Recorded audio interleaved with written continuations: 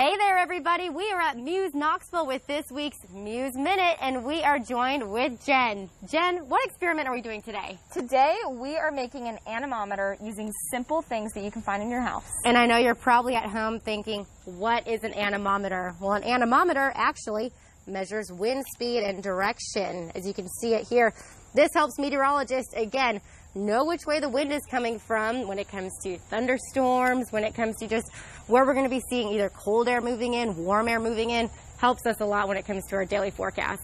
And it's a really fun thing that you can do with your kids at home so you can be your own meteorologist. I like it. All right, what ingredients do we need for this experiment? So all you're going to need is some tape, a pair of scissors, a light ball like a ping pong ball, some string, and if you have it, you can use a protractor. Otherwise, you can print out a template that Muse has on our Facebook page. So cool. How do we do it? What do we do? So it's really simple. You're just going to take some of your string and measure out about an 8-inch long piece of string, cut it on both ends, and you're going to tape it and attach it to the top middle part of the protractor.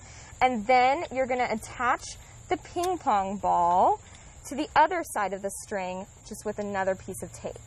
Okay, that is so easy. It's so simple. And then here's how you use it. So you're just going to hold the protractor at the top middle part, or you can attach it to something fixed outside. And then you're going to watch as the wind moves the ball, capture the ball at the top point where the wind is moving it, and then note the smaller number on the protractor. Once you see what that number is, so mine says about 60, you can flip it over and you can interpret your data on the other side.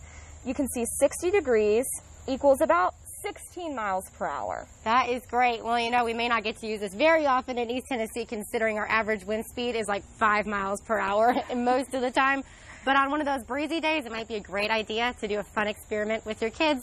Thanks so much, Jen. We'll send it back to you.